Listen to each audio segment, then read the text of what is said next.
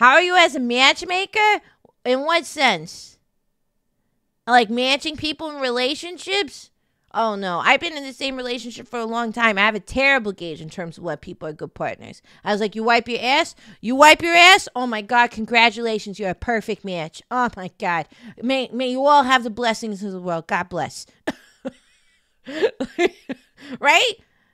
That's how that works, right? When you're searching for a partner, don't you go on a date and you're like, hi, my name is Stacy. What's your name? Oh, hi. Hi, Stacy. My name is John. Or Becca.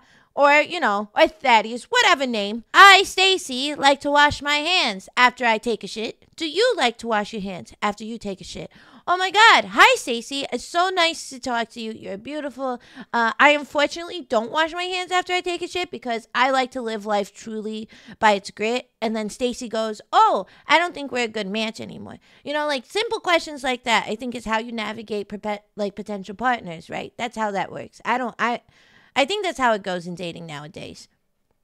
Yeah. Isn't dating a job interview but for marriage? Ain't that what it is?